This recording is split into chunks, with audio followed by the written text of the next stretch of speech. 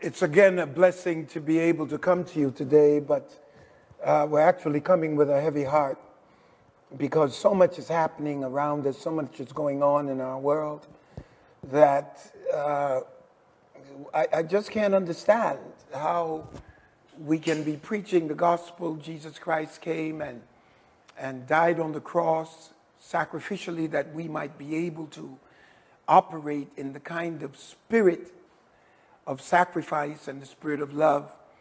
And yet still we're living in a time when, with all the preaching, with all the teaching, with everybody declaring the word of God, how is it that we can have so much hatred, so much malice, so much prejudice, so much bigotry? How is it that with all of our preaching and teaching and the voices of the church are not unified in the presentation of what should be justice, what should be mercy, what should be holy and holistic and proper from a social viewpoint? It seems as if we have thrown up our hands and we've decided to allow ourselves to do just anything we want to do. So it's just a very sad time today when you consider the fellows who, in just the normal operation of life, just because they're black, they are completely decimated and treated like inferior people and citizens and treated like animals, and even worse than animals because we protect animals. So my heart is heavy today, and then to add even further, we lost one of the most beautiful people you would ever meet in your life. I would like to pray for Sister Beverly Tomlinson German. I'd like to pray for her and her family and Elder Lamar German's family, that God would just comfort them in this time. It was not the coronas. That didn't take him out. He's just been sick. And God has gave him happiness with one wonderful and beautiful lady that he married to for just a few years. I could even say a few months, really. But we just want to pray that God will move in a very special way upon us today and just bless us in every way he can, because we're in a troubled time. And when he said pray for our governments, he meant it. Pray for the time in which we live, the administrators, our leaders on every level, that we might find justice in this country and peace and serenity, tranquility, that we might live with each other in love. Heavenly Father, we come in the name of Jesus, and as we approach your throne, we thank you for the privilege you have given us. And our hearts are heavy, as you know, because the Holy Spirit dwells in us, and you feel what we feel right now. We pray for the German family. Yes, we ask you to comfort Beverly in such a way that your spirit will move upon her and give her peace. We thank you because she gave him, in the last days of his life, the happiness that he had been searching for. And we thank you for bringing them together and for the love that she exhibited towards him and the love he had for her. And we pray now for their family and for the church family, for the ministerial association at the city of Refuge, that the comfort will be extended to all of us because of the brilliance and the greatness of this man. We pray now for the families surrounding the Aubreys and the family surrounding the Floyds, for the circumstance and situation that we have to go through again and again. And we ask you, Lord, that you might step in and touch everybody. We pray for the whole pandemic and going to 100,000 deaths. We ask you to stay the hand of the death angel in this matter and give us the wisdom to operate as we should. And we ask it all in that wonderful, mighty name of Jesus. It is imperative for you now, well, I'm saying imperative, but I'm just requesting that you have a watch party and of your own on Facebook, and tell everybody that we're on and that we have I believe, a word from the Lord. I don't always say that because many times we make a declaration that is really out of our own thinking, but the Spirit of the Lord says differently. Now, I want to again reiterate to all of my pastors and all of my leaders, because it seems as if we have a disconnect when it comes to the Bible as we understand the God of the natural, the God of the supernatural. I'm looking for my glasses. I can't find them. I've been locked up in the house. The glasses are in the house, and I don't know why I can't find something that's in a house that I live in, and I haven't taken them out. But anyway, I wear glasses. I don't expect, with the technology that God has given through the consistency of his natural laws, that ophthalmology is able to be performed simply because it's out here. And God is the one who declared this. We're listening to science and we're understanding that there are certain limitations. And sometimes we get carried away with petty things as if we don't understand how essential it is for people to be alive. We don't minister to dead people. We minister to people who are alive. And the natural laws operate within the parameters of our relationship with God. So, yes, we want to be back together in church, but it won't be the same. You're going to have people sitting separately from each other, and nobody can touch, nobody can hug. There is no holy kiss. There is nothing but separation. So let's wait until things are safe enough for us to function and operate. You can't have a choir behind you. You're separated further from the people in the pulpit than they are sitting in the pews. So my brothers, my leaders, my pastors, let's vie on the side of life, and let's be very careful for the members that God has put under our care and in our trust. I want to say that because we are rushing and moving to go back, and we can't politicize this. It has to be done in favor and for the benefit of the people of God. We have to understand again, too, that there's a lot of mental situations that are happening now. People are slipping psychologically and mentally, and they need care. And they need care that's beyond my pay grade and my ability to handle. And that's why God has put people out there who are Christian counselors, people who operate out of the biblical point of view to touch people's lives. And so that's where we are today. We have to pray that we don't rush back in the name of God. We've done so much in the name of God at the expense of the health of the people that we serve. And so that's my word to you before we go any further. Again, now we're going to talk about reopening, but we're going to continue the online virtual service until further notice. And then I'm going to prepare the city of Refuge for the way that we're going back. I have it outlined. I have a committee. I'm going to have health officials. I'm going to have nurses and doctors from the city on the committee. I'm going to have people who are sensitive to the people of God on that committee, so that when we go back properly. I'm praying for all black males. I'm praying for black males, not simply because of the police and their behavior, and because our justice system fails horribly when it comes to dealing with my brothers in the flesh, my black brothers. But I'm not only praying for black males because of police brutality and because our social environment and our justice system is laying flat on its face. I'm telling you at the end of the day that we need to take the blindfold off that lady, because that lady is looking around and is extremely prejudiced because she's being motivated and moved by a dominant culture that doesn't understand that you cannot be stronger than the weakest link in your community. And where I'm praying for black males as we move in and out and around, my sons, my grandsons, your grandsons, who are black, and I need my white evangelical brothers and my white evangelical sisters.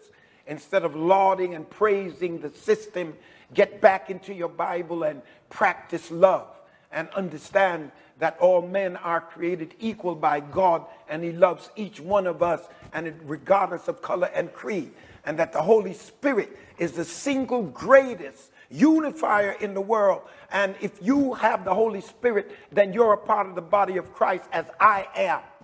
And that means we love one another. By this shall all men know that ye are my disciples, by your love one for the other. And that's why we embrace people of different races and colors and creeds, because God came. For God so loved the world, not just a particular race. He loved the world. And for too long, dominant cultures have used religion and the name of Jesus to enslave and break people down and to keep them oppressed. And God is not with that. He's not for that. And I'm questioning the salvation of some people who can only speak up for certain things that suit them, but not speak up for everybody across the world. And I shouldn't have to be declaring this. My white brothers in Christ who have black folks sitting in their churches, all over their churches. Some of the churches are dominantly black, predominantly black, with white pastors, where black people in church can't be on the board, can't operate in the office, can't operate visually in these churches. And if God has moved us to love, then you should love, and you should love us as we love you. And we forgive everything. And yet still we're forgiving a group of people who don't want and don't act like they are in the same Christian vein that we are in. And this is problematic. Somebody ought to speak up and declare, you're killing my members' children, the people who I want to be saved. I don't want them shot before they're saved. I don't want them killed in the street. I don't want people kneeling in their necks. I don't want people killing people who are jogging in neighborhoods. But I'm also praying for those of us who are killing each other. So it's not just white, black, it's black on black. And it's all because we're psychologically debilitated, because we're made to feel like we're less than anybody else. And I'm saying to my black brothers, anytime you kill a brother, you're committing suicide. It ain't homicide, it's suicide. And so now we've got to come to grips with a pandemic. Then we got to deal with the white police killing our boys. Then we got to deal with black on black crime. Now we got to deal with increased suicides. Now we got to deal with more family abuse inside. And we've been preaching for years and years, 2,000 years plus, since Jesus has left the earth and left us with salvation. And we're in a Christian country. Christian because it's not Hindu, because it's not Muslim, because it's not Buddhist. Christian because it is incomparable religions different from the others. But it's not Christian because it follows the tenets and edicts and maxims of the Word of God. And so we're living in a country that is pseudo-Christian, having a form of godliness, denying the power thereof. That's why everybody wants to rush to church so we can hide in sanctuaries without windows, and we can have our little exclusive clubs and be segregated on Sunday, and then come out in the world and kill one another, not have any kind of discipline towards each other, love towards each other. And where there is no love, there ought to be laws. And we have no love and we don't follow the laws. So yes, I'm upset today because this is a day that we should be extolling the virtues of Jesus Christ. As Christians in America, white and black makes no difference. I love my white brothers. I wish they'd love us the way we love them. I wish that they would operate in justice, just justice, because that's what God's called for. He told Israel judges, don't be afraid of their faces. Do your judgment. You can't politicize judgment and justice. It's for all of us. And go back to your own Constitution and remember what it said and follow it if you will. Because when you left the feudal system, you came to America and you put together a document that would express the pain of what you came out of and at the same time express how we should live going forward. You had the document, yet still you wasted the Indians all at the same time and just completely destroyed them. And then finally you came up with all men are created equal. Now come on. You brought slaves into the world here, and for 400 years you kept a group of people suppressed and depressed and oppressed. And now you have the opportunity under the banner of Jesus Christ to show love to everybody that comes, and equality and justice to everybody. So open your mouth and stand up for what is right. Stand up for the God we serve, that we're all connected through the Holy Spirit. And I just believe some folk aren't connected, period. It's just coming out of their mouth. But there has to be genuine love. God didn't tell me to tolerate my white brother and my white sisters. He told me to love them. But now everybody's operating under the banner of division, and it's coming from the top all the way down. So now we're seeing in America, based on leadership, just the condition of the people that we've been dealing with every day. I should not get in my car and have to worry about a policeman stopping me, handcuffing me, and then kneeling in my neck until I die. Where is the humanity? And people kneeling all over this brother until he is dead. I can't breathe. You policemen are supposed to protect and serve. They're not a military arm of a presidential situation that is divisive, and they're not a military arm of Nazis. Nazis killed more Americans than any other group in the whole wide world. In World War II, we were fighting Nazis. We sent folk across the water to fight Nazis. Memorial Day, we celebrated men who died fighting Nazis. And all of a sudden now, we've got a country full of neo-Nazism and a military arm called police that now is acting as if they were the extension of Nazism and racial disorder and hatred. We've got to stop it, and somebody's got to cry aloud. All right. The graduating class of 2020, what a change. What a switch. Thursday the 28th at 1 p.m. Pacific Standard Time, we will feature the virtual graduation class of 2020. I'm going to give a little speech.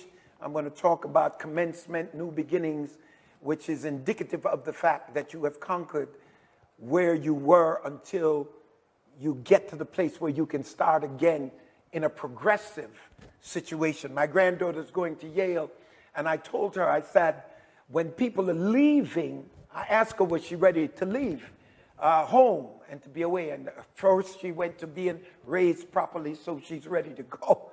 And I said to her, I said, okay, understand this. It's the people who are left behind that feel the greater sense of abandonment or the greater sense of losing somebody's presence. The person who is going out into new adventures and going to new levels, that individual doesn't feel the same intensity of loss of presence as the one who is left behind, because the adventure is in front of them. What am I going to become? What am I going to do is right in front of them. So the one who's leaving, going into new territories, don't have the same pain. So she's going to drop a tear, I told her. And I told her, I'm not going to cry at all. I'm not crying. And of course, she wanted to know why wouldn't I cry? Because she's going to Yale and not going to jail. So I'm not crying one bit. And I'm saying to you, graduating class, understand this. You have left an arena where you had to conquer and you had to achieve. And now you're facing, because of that achievement, another challenge where you're going in to achieve. So commencement, new beginnings, starting over, in another realm, in another height, not going back to repeat, but using what you have gained on whatever level you are commencing from. Use that to strengthen you, to understand psychologically you are an achiever, so you're going forward. That's my speech. I'm going to give it a little bit later. Again, we created an email address for everyone who needs one-on-one prayer, salvation, receiving the Holy Ghost, and baptism. So find that on your email, prayer@cityofrefugela.org. That's prayer. On your email, you send it to us. We'll get back to you. prayer@cityofrefugela.org. Again, our Friday night prayer, corporate prayer, 8 p.m. to 10 p.m. Please call 760-548-9309. I hope you're getting your watch parties together before I go into the word. In terms of giving, the website, cityofrefugela.org. The app is Noel Jones Ministries. The text to give, and last week I said CORLA. CORLA, send our money back, please. Because text to give is CORLA to 888-364-4483. So that is CORLA. Oh, yes, it is the City of Refuge, LA, CORLA, and it is 888-364-4483. Cash app is $ City of Refuge, LA. And of course, for those who have been mailing, 14527 San Pedro, California. Well, it's really San Pedro Street, Gardena, California, 90248. So I'm just gathering my thoughts and getting my mind together. And I want to take you with me for a little journey into 2 Chronicles again, chapter 20. But right now I want to read from verse chapter 20, that's 2 Chronicles 20.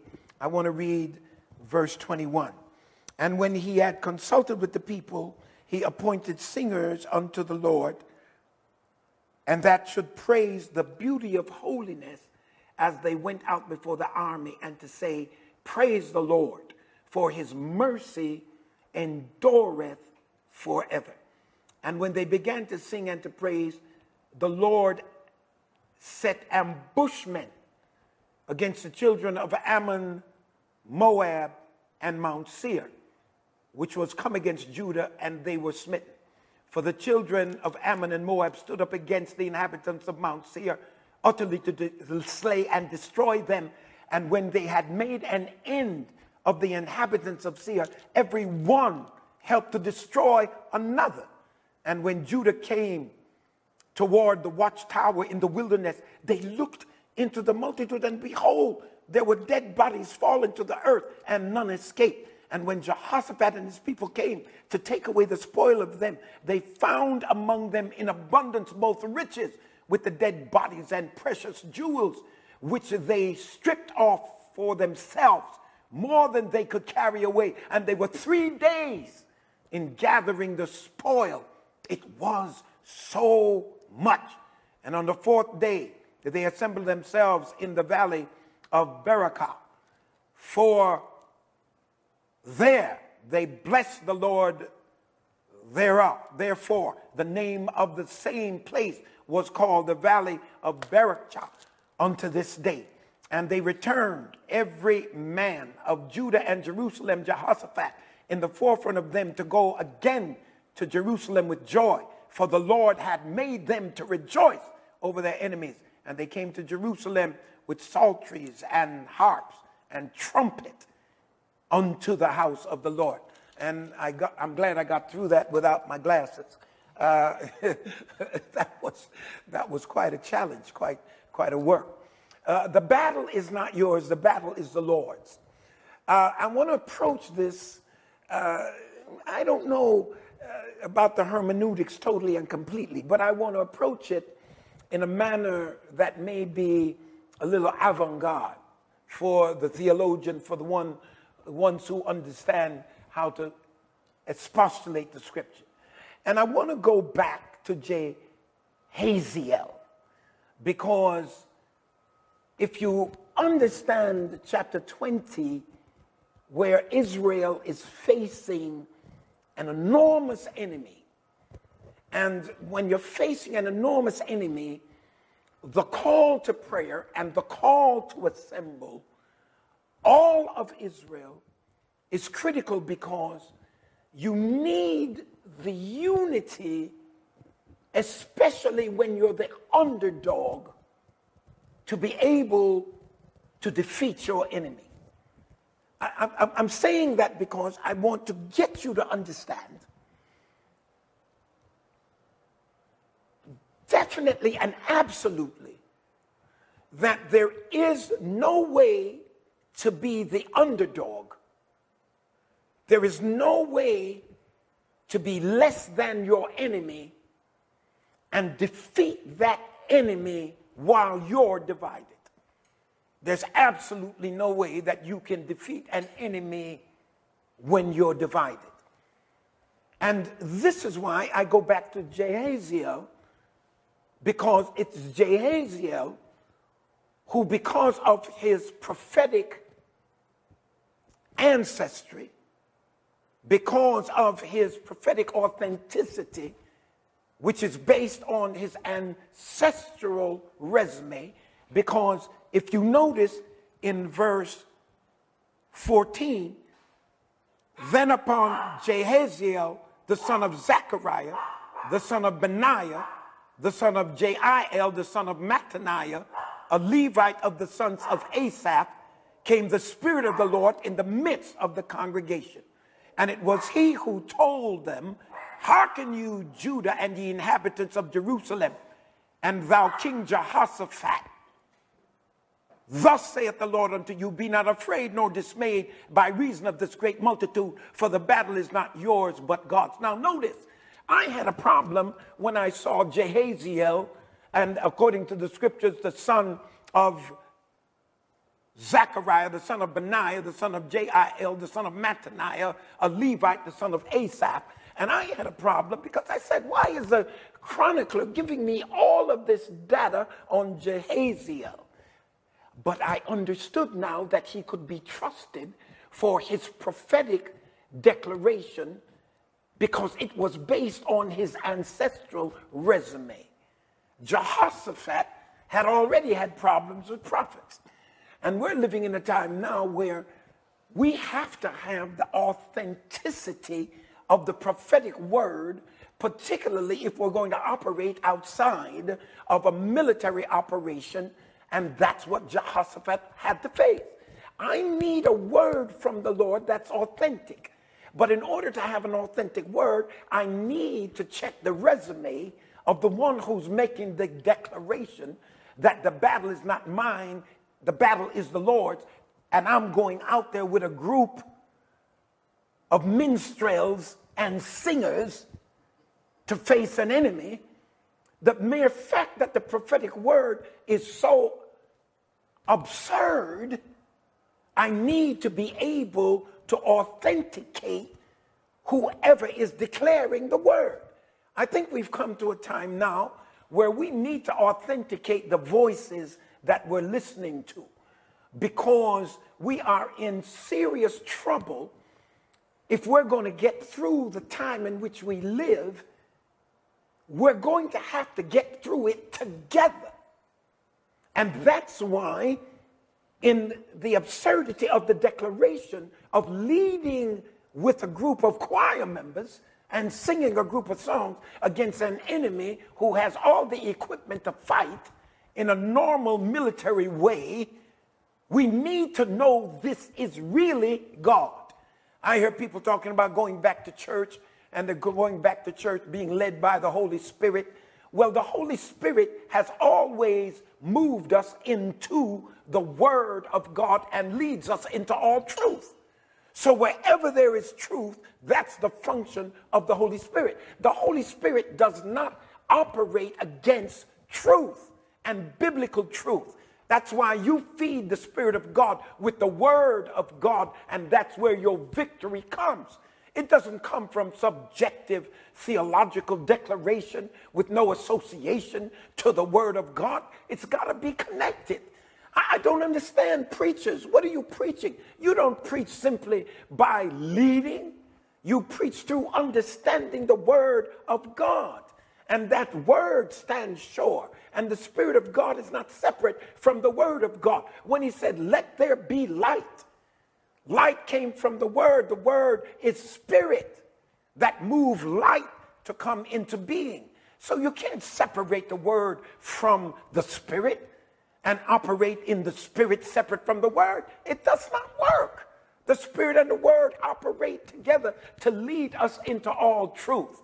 So let's not be conformists. Let's be transformed into the newness of life that is operating through the power of the Holy Ghost. So prayer becomes a highlighted testimony of his fathers as it relates to God. Jehoshaphat had to go to prayer and had to bring the people of God into a place where their togetherness was operated in that sanctuary where God told them to go forward. So here is the testimony.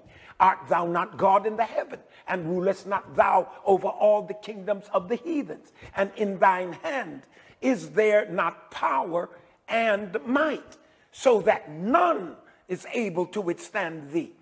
So now here is the declaration of Jesus to us. Thy will be done on earth as it is in heaven.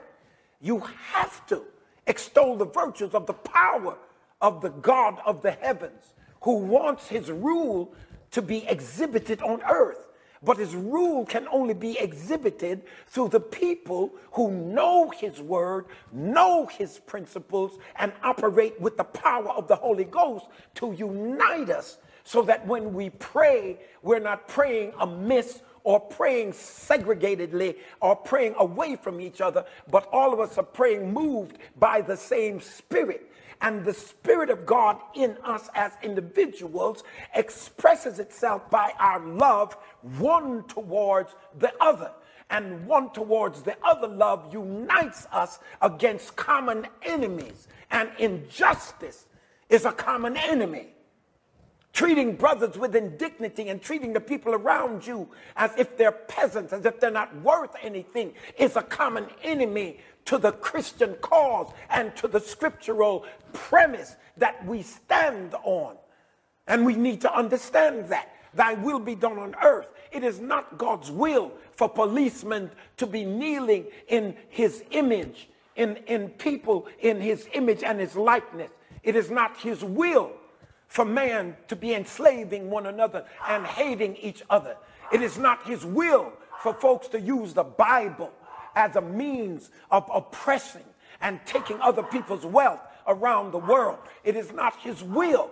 And that's why I agree totally and fully with the Unification Church and with Dr. Jahan Moon and the legacy of her husband, because they understand and they have extolled the virtues of the will being done on earth. And that's why we join together with the peoples of the world in a Christian environment, with Christianity leading. And Christianity leads and says that we have to come together as a group of people who are in the image of God. It doesn't matter the shape of your eyes or your nose. It doesn't matter the color of your skin. They're black Cadillacs, white Cadillacs, red Cadillacs, gray Cadillacs, but they're all Cadillacs. And they all have the look of a Cadillac. And all of us have the look of human beings. One blood under the earth. I can give a transfusion to a white person. I can give a transfusion to somebody in Asia. I can give a transfusion because the blood, one blood, one blood. And it's critical to understand this. And that's why me as a black preacher should not be hollering this. My white brothers all are hollering. My Spanish brothers all are hollering. My Asian brothers and sisters ought to be screaming. Why? Because if we are those who are given the task of his will being done on earth as it is in heaven, then we should be all in unison declaring that anything that is not just, anything that is not true, anything that's not gentle, anything that's not patient, anything that does not have long suffering, anything that's not merciful, anything that's not temperate is not of God. Because that's what the kingdom of heaven is, and that's what he wants his will to be done on earth.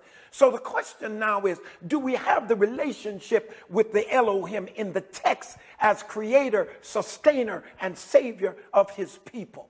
So when I look then at power here, the Hebrew is strange and unusual.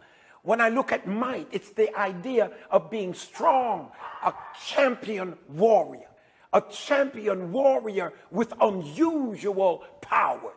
That's his prayer. Art not thou God in heaven? So the children of God have to operate in the same vein as their father, which means then that God has given us through his word that unusual and strange kind of power. And that same God has given us a champion warrior strength. And that is, we are champions for God with unusual powers. Because the weapons of our warfare, oh, I wish somebody was with me. The weapons of our warfare are not carnal. So it is here where the unity becomes critical, because we have to join under the power of God, which flows in each one of us through the Holy Ghost, and that gives us the unity that makes us a champion warrior with unusual powers. So we don't come against the powers that be with rebellion and fighting and cursing and going into some sort of revolution that means killing and requiting and giving back the evil that we have received. That's not what we do. What we do is we go with unusual powers that are spiritually motivated, that are moved because of our unity. The problem with us in the nominal visible church is that there is too much segregation and separation in the visible church. But the real church of God is united through the power of the Holy Ghost. And that's where the voices cry out into the world. Cry aloud and spare not. That's what the church has got to do now. Not only one group in the body, but all of us in the body need to make the same declaration for justice, for mercy, for proper behavior, for dignity and decency, because we declare from a biblical standpoint which undergirds the Magna Carta, which undergirds the Constitution. And if we are Christian, then we ought to persuade men and women who have different attitudes in our country, in our racial confines, in our space. We need to convince them that the biblical and proper way is to treat everybody as if they were created by God. And they were, and they are, and that's how we ought to operate. The unusual powers are exhibited then in many battles, which totally defy conventional warfare tactics. Gideon had the same thing, the issue of confusion and the use of division. That's what happens when you want to defeat an enemy. You use confusion and you use division. Now here's what Satan is doing to America. He is using confusion, and you got confusion when you don't know what story to believe. You don't know what tweet to believe. You don't know what account to believe. That's confusion. Then you have division. And division is when one group speaks negatively about another group or treats another group negatively. So the group that's being treated negatively has to defend him or herself against the individuals who are treating them negatively. So now you've got oppressors and those being oppressed, and you got war between them. And that is a move of Satan. because Satan understands that anything divided cannot stand. Oh, let's get into it now. God is one. God is one. And the number of unity where there is no divisive element of any kind. One. One cannot be divided, because that's an element that stands solely upon itself. God is one. Even with the revelatory distinctions of the Father, Son, and Holy Ghost, he is still one. Even with those distinctions, it is the one God whose revelatory expression as Father. It's the same one God who has a revelatory expression as Son. It is the same one God who has the revelatory expression of the Holy Ghost. I'm a father. I had a father, so I'm a son. And I had a wife, so I was a husband. But I'm still one person. Yet I exhibited qualities of fatherhood. I expressed qualities of being a son. And I certainly, for 22 years, expressed the qualities of being a husband. But I'm still Noel Jones. One. Hear, O Israel, the Lord thy God is one God. Now this, of course, is a place of profound simplicity in which neither duality or duplicity can be found anywhere in God. There is no duality. There is no duplicity. There is no changing. Jesus Christ the same yesterday, today, and forever. Nobody can operate their lives in duplicity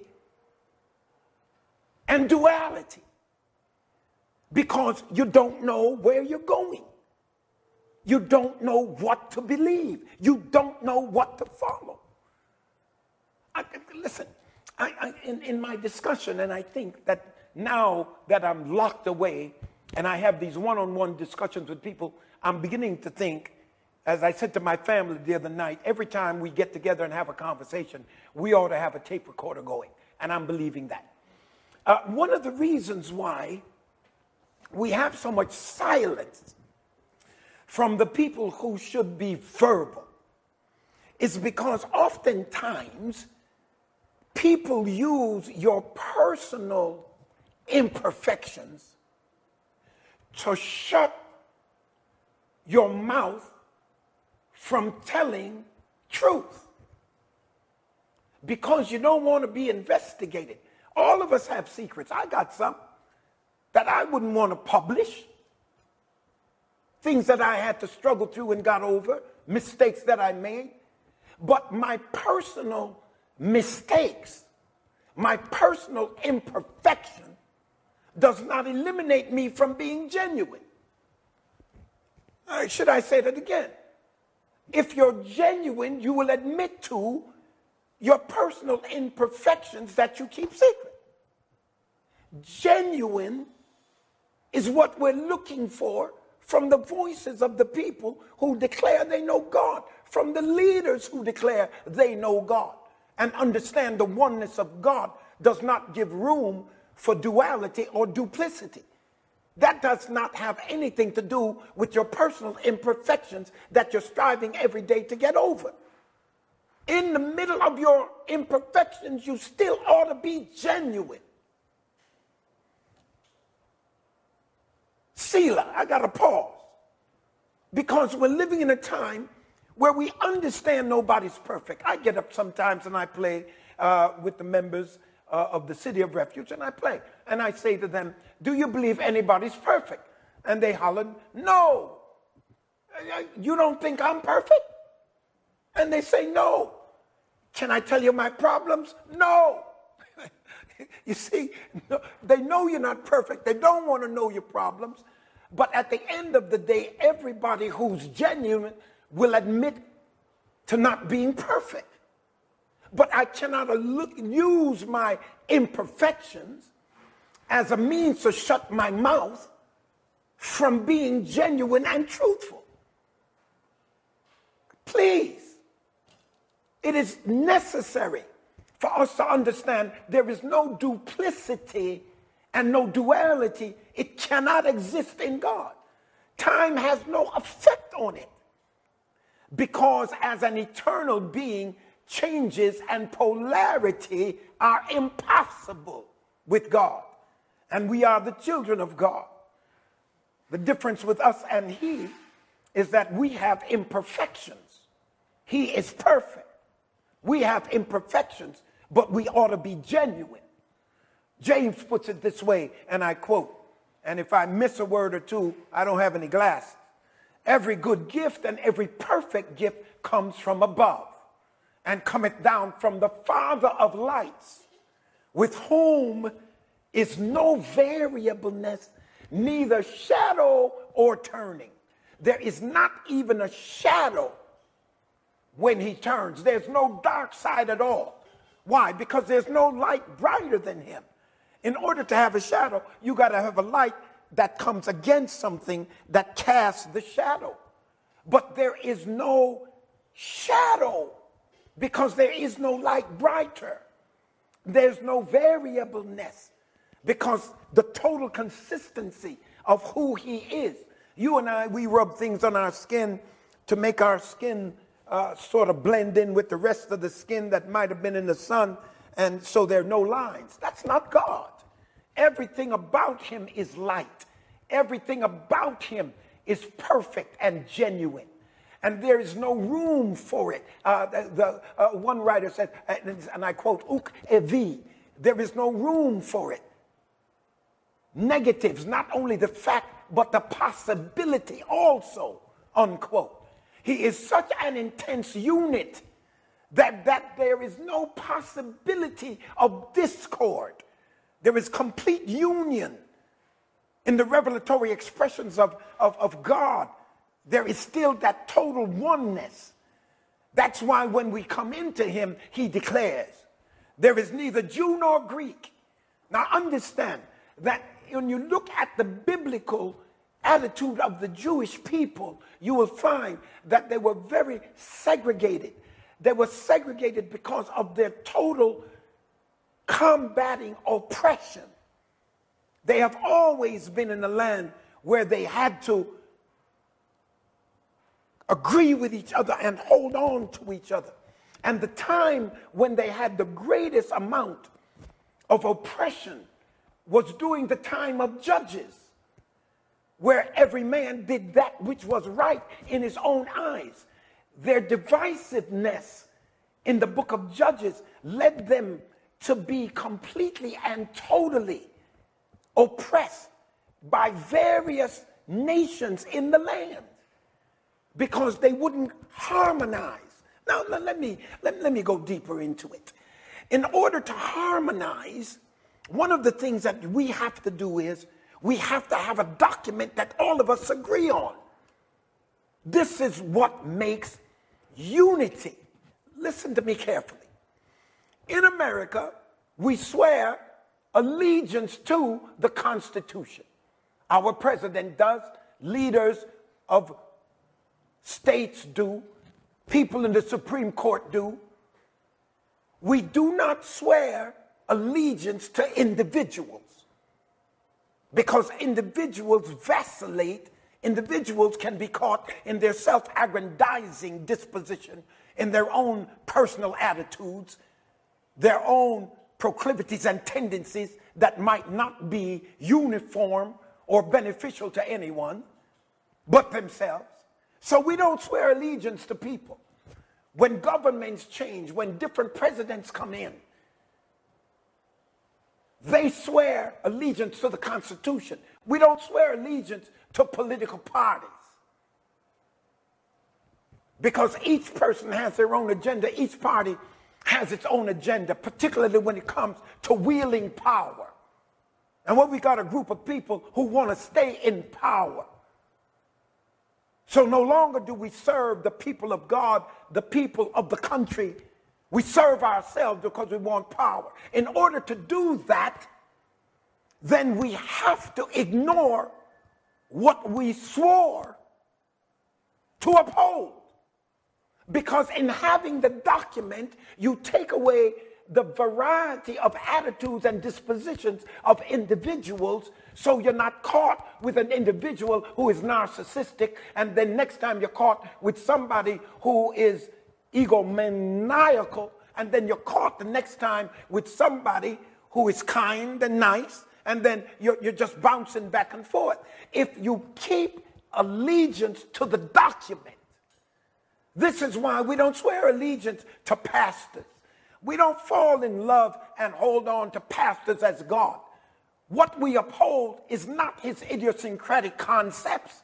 What we uphold is his ability to stand on the word of God.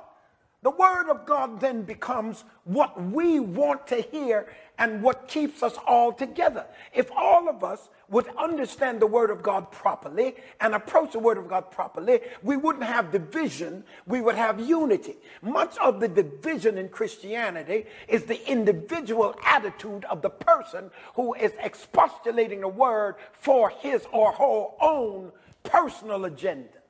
That's why I keep telling you, you got to have intent. You got to find out the intent, because intent determines content.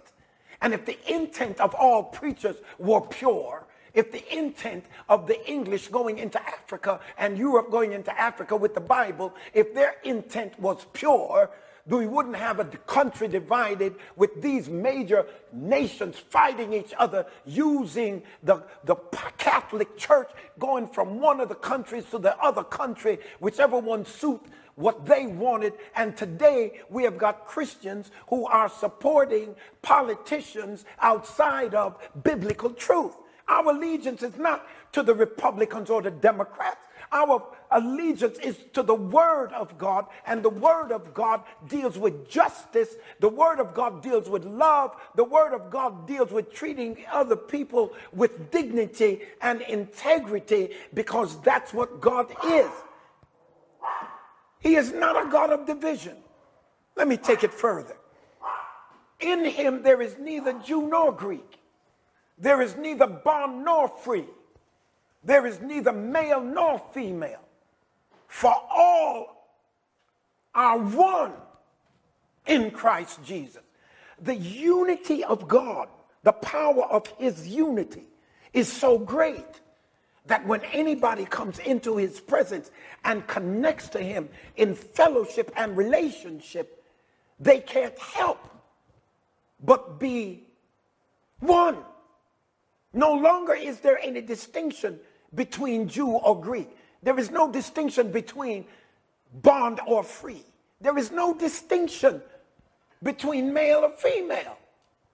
I don't understand how we can be in church and relegate our female pastors and preachers to a second-rate seat. They're one in Christ Jesus. The woman who is preaching is not preaching gender. There are no gifts of the Spirit that are gender-driven. And yet still, we make a spectacle out of declaring, well, I don't believe a woman should pastor. I don't believe a woman should be a preacher. And go to the Bible and misinterpret and misunderstand the context, don't know anything about the historical analysis, don't deal with anything that deals with the time in which it was written, and to understand it and glean truth out of it and apply it today. A woman is not less than a man. A black person is not less than a white person. A poor person is not less than a rich person. That's what we teach. That's what we preach. And the word of God is what we stand. When I hear oracles of God opening their mouth, it should be open on the basis of Scripture, not on the basis of political affiliation. Never. Scripture. And Scripture makes us all one. And I'm not necessarily begging for somebody white to think that I'm on their level. It really doesn't matter. What matters to me is what God thinks about me in relationship to them. I don't have power over how they behave from a spiritual point of view. That's why we have laws to govern how they behave. But when we have government that ignore laws, then I have to go back to love. Because if you don't love me, then you ought to follow the law. So I'm saying to my Christian brothers and sisters, those of you who are struggling with loving black folk, I'm saying to you, while you struggle, follow the law and uphold the law. Well, I don't like them. I can't get to like them yet. I'm trying my best to get to like them. The Lord is working with me. Fine. But while you're struggling, follow the law. You cannot not have love and be lawless too, and then declare you are a child of God. It don't work like that. It don't work like that. You have to follow the law until you can learn to love and learn to understand, because he tells us that he infects us with his unity. Difference is totally eliminated. Therefore, there can be no confusion whatsoever. In Colossians, I read, chapter 3, about verse 10 through 11, and I read, and have put on the new man, which is renewed in knowledge after the image of him that created him, where there is neither Greek nor Jew, circumcision nor uncircumcision, barbarian, Scythian, bound nor free, but Christ is all and in all. This is why we are having trouble in America. Because as Amos asked the question, can two walk together except they be agreed? And what we have is a steady diet of divisiveness that is being preached from the highest offices. But what God is saying to us as the children of God, as Christians, white, black, Asian, Hispanic, what God is saying to us is, you need my spirit in you and your voice from the word to influence this culture. Influence the culture. Influence the entertainment. Influence the financial institutions. And then my will be done on earth as it is in heaven. I have given you a spirit of power for you all to become one so that you can have the victory. Because there is and can be no internal conflict in God. It's either you're in him or you're not. And if you're divisive, you're not in him. If you're full of confusion, you're not in him. You just have the nominal church look. But the real church is totally different, because the real church are white, blacks, and everybody from Asia and all around the world. We all are connected to the Holy Spirit as one. That's the real church. And our voices are declaring this today because we are the real church. So even when you integrate soteriology, it's absorbed by the principle of total harmony anytime. Because there can be no internal conflict at any stage in God. That's why it is impossible for God to lie. And anybody who's operating genuinely in God, when they do lie, they'll confess it. And they'll say, I lied. Why? Because God's Spirit spoke to my spirit and said, you lied. And my confession is acknowledging to God that I walked outside of the principle of truth. But anybody who is in God does not lie as a pastime. Every word is a lie. No, because lies bring confusion. And people don't know how to operate when they're living with a bunch of lies. Because a lie is actually nothing at all. When you lie to me, you've told me nothing. I can't make any determination. I don't know how to move forward on a lie. And that's the whole process why God does not lie. It's impossible for him to lie because there is no duplicity or duality in him. And anybody who comes in him has to pick up that same attitude. Lying is a sure sign of internal conflict. Lying is a sign of dualism, of duplicity and confusion in the individual. Why? Because if I'm lying, I'm saying something separate from what I know is true. And if I'm saying something separate from I know it's true, then there's duality in me. I am confused. And I'm spreading my confusion by voicing it. And so the issue then of indecision and doubt does not sit well with God. Because now he turns around and tells us a double-minded man is unstable in all his way. Double-minded. In this context, it's not deceitful, but it's dubious and undecided. Because there again, it brings polarity, internal conflict, and confusion. And God does not respond to confusion.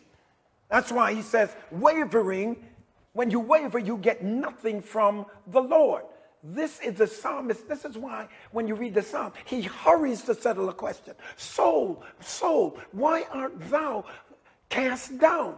O my soul, why art thou disquieted within me? When I feel that inner confusion coming that brings on depression and doubt, then here's the response. Hope thou in the Lord, for I shall yet praise him for the help of his countenance. Whenever he shows up, he removes confusion and doubt. His consistence of his countenance brings me to the place where I understand that God is not the author of confusion. At the same time, it is impossible for God to lie. And yet still, when he wants to destroy an enemy, oh, I hope you see it. When he wants to destroy an enemy, he can send singers who are together praising him. And at the same time, their praise goes up to God. And God will send confusion in the camp. Let me take it further. Because I'm wondering now, where is America sitting in the sight of God? Because anytime I see division in America, I see America falling apart. Let me go further. He is not the author of confusion, but he's always confused the enemy. How do I reconcile the statement? When I look at the historical document of God's behavior when he's dealing with the enemies of his people. He knows more than anyone the cataclysm that comes from division and confusion. This is why there's none in him. So because there's none in him, he knows more than any being, because he's a supreme being, and the supreme being is so much one. Here's what he says to you and I. Every kingdom divided against itself is brought to desolation. And every city or house that's divided against itself shall not stand. It ain't a possibility that it might. If Satan casts out Satan, he is divided against himself. How then shall his kingdom stand? The devil ain't against himself. The devil's kingdom is solid. And in order for us to defeat the kingdom of Satan, we have to be solid. The problem with America now, why China is moving so rapidly to take over the world, and look in Ezekiel and you'll see the king of the north, the king of the east, and you'll get a chance and understand this. That is in reference to where Israel is. King of the north, king of the east. Understand that. It ain't said nothing about the king from the west. Because the west is sitting over here divided against itself. And every great empire destroyed itself from within. Every great empire came down not because of outside forces, but because of internal conflict.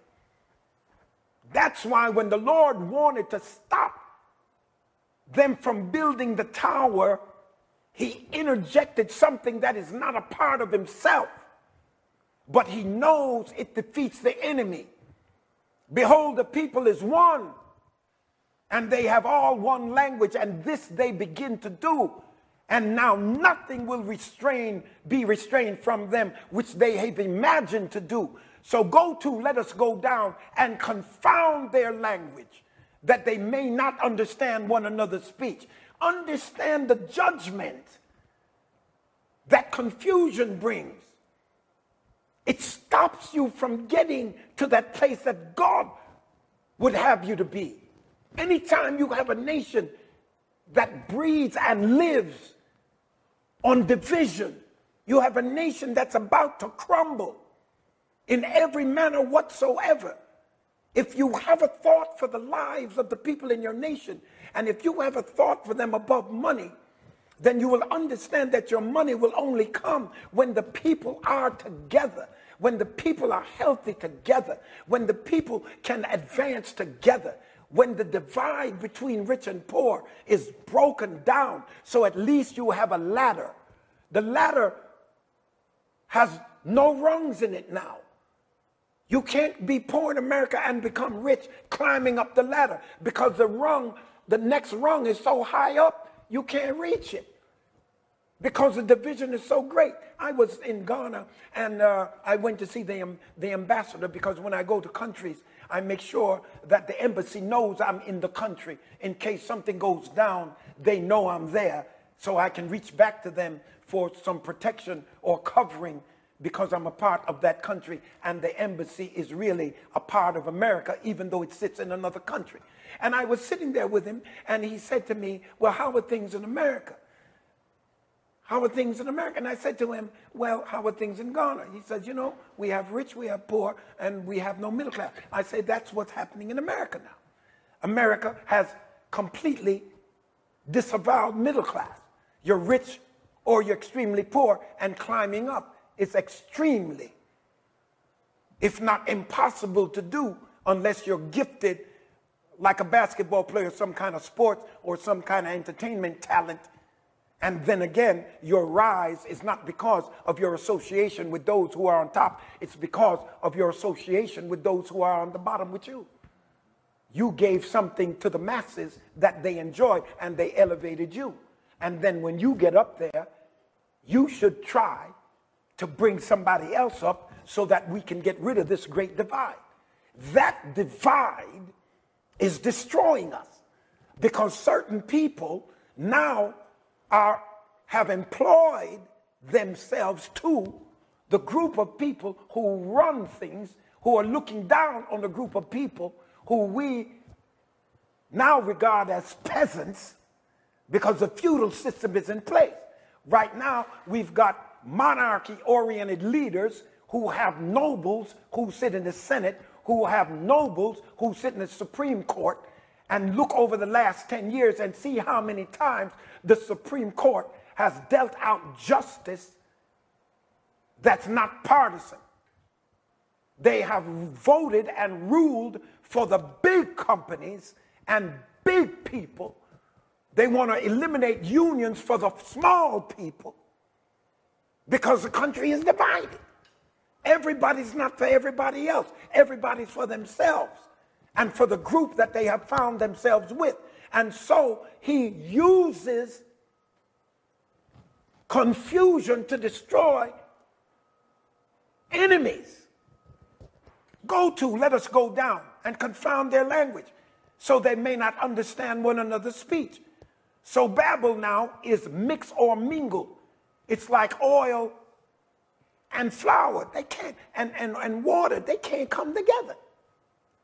One floats on top of the other, but you can't stir them into each other. And that's why the Lord scattered or dispersed, not inadvertently like sheep that go astray. He did it because he confused their language. When we begin to interpret the Bible properly, all of us should have one language. And even in the nuances in the scriptures, Paul says there are certain things avoid. certain things that you suggest or put in a scripture eisegetically that you cannot exegete. If you put it in and I can't get it out, then it's subjective to you. All of us should be able to get out what you declare it says. And when you do that, you have one language. When you don't have one language, then we're divided with all kinds of isms and schisms, and we're separated. And there's one language God says all of us should have. By this shall all men know you are my disciples, by your love one towards another. And so when you look at it, and I think I'll pick it up another time, God is not the author of confusion. That's why in the church he says, limit speaking in tongues to 3 at most, with one interpreter. No interpreter, no tongue speaker, except he speak quietly to God. Prophets speak 2 or 3 with one judge. Revelation to anyone else. Hold your peace at first. Prophesy one by one to learn and be comforted. The spirit of the prophets are subject to the prophet. For God is not the author of confusion, but of peace, as in all the churches of the saints. So notice now that God and his people are united by his oneness. But he uses confusion to disband the enemy. I hope you get it. And I'm wondering, with the confusion in America, where everybody's telling me God is in the White House, the confusion in America cannot be God, because he won't even have confusion in his church. But when he's getting ready to dismantle a nation, he allows confusion to reign.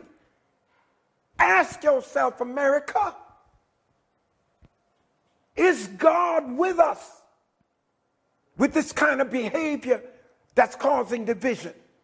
4 leopards sounded like a multitude in the Syrians' camp, and the Syrians fell apart.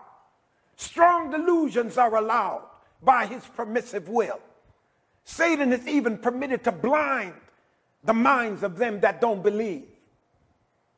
I'm telling you, you can't play with the word of God and play with the Christians and people who love God and tell me that God is in America with all this confusion there is.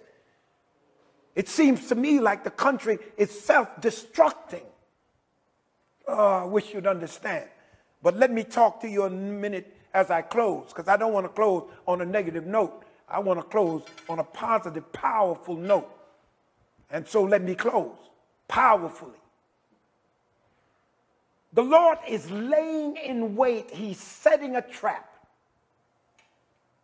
When the group of praisers and worshipers, when those of us who look so helpless in face of all that's going on around us, God says, look, you are champion warriors with unusual powers. So here's what I'm going to do. While you praise me, while the enemy looks at you as if you have no strength at all, while the enemy is picking their teeth with the death of your boys, if you can just come together and praise me, I will send praisers out in front. And when they see the praisers, they'll say, oh, they ain't ready for fighting. But our weapons are not carnal. So praise makes the child of God one with God. When I worship him and I praise him, and I worship him in spirit and in truth, I become one with the Master. So it defines the roles between our God and his people. It becomes object and subject. And when the object in admiration, when the subject rather in admiration of the object begins to praise him, now I have moved into his court with the thanksgiving and the praise, and I become one with him. So praise then sets the ambush on the enemy. Because when I'm praising God, he moves to protect, because he dwells in the midst of praise. And praise lulls the enemy into a false sense of an easy fight and victory against a group of misfits. But the misfits didn't come with your weapons. The misfits didn't walk in with AK-45s or 15s and 45s. We didn't come in with bazookas and guns. We came in with praise, because the God we serve can straighten and set any situation right, because we are not carnal in our approach to situations that bother us so deeply, because we are not carnal. We do not come with the natural when we come with the supernatural, and we are mighty through God to the pulling down of strongholds. So we can come rejoicing. So we go into battle declaring the Lord made them to rejoice over their enemies. On the way, praise the Lord, we go in to battle saying, praise the Lord, for his mercy endured forever. The Lord is my light and my salvation. Whom shall I fear? The Lord is the strength of my life. Of whom shall I be afraid? Wait on the Lord. Be of good courage. He shall strengthen your heart. Wait, I say, on the Lord. And I'm saying to these families, when you go into battle, I will bless the Lord at all times. His praise shall continue to be in my mouth. And I tell you what's going to happen. When we come out of battle, we are going to be able to declare another kind of praise coming out of battle. And that is, I will praise thee, O Lord, with my whole heart. I will show forth all thy marvelous works. When mine enemies are turned back, they shall fall and perish at thy presence. Give unto the Lord the glory due unto his name. Worship the Lord in the beauty of holiness. That's why the children of God who come together in unity will declare against any enemy, the Lord is my rock and my fortress, my deliverer, my God, my strength, in whom I will trust, my buckler and the horn of my salvation, my high tower. Praise him in the middle of all we're going through. Praise him in the middle of the pandemic. Praise him in the middle of injustice. And open your mouth and declare that we're standing on biblical truth. And if we're children of God, black, white, Asian, Hispanic, it does not matter. We're joined together by the Holy Ghost. And we ought to have one voice against injustice, one voice against police brutality, one voice against black on black crime, one voice against any kind of injustice, letting some people free while you got other people bound. We need to put the blindfold back on that woman. We need to put the balance back, because she don't have no blindfold now and nothing is in balance. But I will bless the Lord at all times until he brings down the stronghold. God bless you today. Heaven smile on you. I hope I wasn't too angry. Righteous indignation. Father, we thank you. We pray now for those who are suffering in any manner. We ask you to comfort them. Move on their behalf. Move on their behalf. And I pray for this country, for leadership in all manners, from state, local, state, federal. I pray, God, that somehow we see the writing on the wall that this great country is falling apart because of division. And I am not presumptuous enough to say, Lord, that it's your divine will. I know it's your permissive will. But I pray, God, that somehow you will turn us around so that we will understand that more than anything, division brings a great nation down. And I pray now for the world that your spirit will move and that this disease will be brought under control, whether naturally or supernaturally. Because, God, we have come to the place where we know we must repent. We must turn from our ways, evil ways. We must seek your face so that you'll hear and heal the land. Bless my brothers and sisters all over the world. In Jesus' name, amen. For those of you who want to become members of the City of Refuge, I haven't extended this to you, but pick up email prayer@cityofrefugela.org if you want to become members of the City of Refuge. And I'll accept your membership around the world, wherever you are. I guess Bella wants to be a member. Wherever you are, we will accept and receive your membership, and we will communicate with you. We will tell you what to do. Men and brethren, what shall we do? We will tell you what to do. We're praying for you. Again, on the screen, I'm sure they have put up all the ways that you can give. And give as the Lord blesses you. Give as the Lord blesses you. I will look at our situation financially, and as things recover, I may run some sort of telethon or something. I might get on online-a-thon or something, and see can we build up the coffers and be able to go forward. We're feeding people. I'm filling out a new form now to a nonprofit group that God just blessed with bountiful amounts of goods and food, and I'm going to have that for your consumption so that in all of this, you won't be hungry. You'll be able to eat and have sustenance and immune systems that are functioning and operating in the middle of this disease. Now, as I go off the air again, I want to say to all of my fellow pastors and leaders, you are reaching the saints.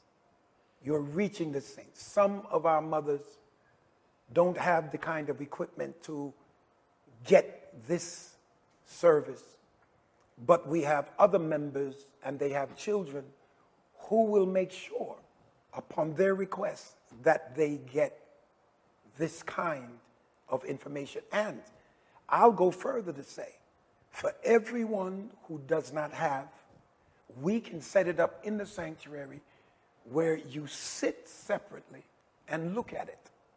We can do that. That's not difficult. So all I need you to do is get on either social media at cityofrefugela.org and put in your request, or go to prayer@cityofrefugela.org and say that is what you need. I promise you, we'll come and see about you. I have at least 3 people who are calling 20 people a day. I gave him 100,000 names to call 20 people a day and fill out a form after you've talked to them so that I can see what people are needing while we're away. I'm saying to my fellow pastors, don't rush in because of income, because of influence or identity. God has given you people to shepherdize, to watch over. Watch over them. Watch over them. It doesn't matter what the president says or the governor says. The people who my governor and my president should be listening to are the people who operate in science, operate in that natural field that God has given. And God has made government his power. His power. So listening to them is not disobeying God. Get it straight. The lives of our people. One of my great brothers died in New York, Brother Clomax, John Clomax. One of my brothers in business, and he was a trader on the stock market. He died, gone. PG, gone. Let them not die in vain. They died probably not having the knowledge we had. If I know Dr. PG, if he had had the knowledge we have now, he would have protected himself. He was such a giving human being. And I know you want to be back with the people, but only if it's safe. I love them too much to lose them. I'd rather be away from them for a little season than to be away from them for the rest of my life. So please, let's honor the love we have for people and follow the rules. God bless you. Heaven smile on you.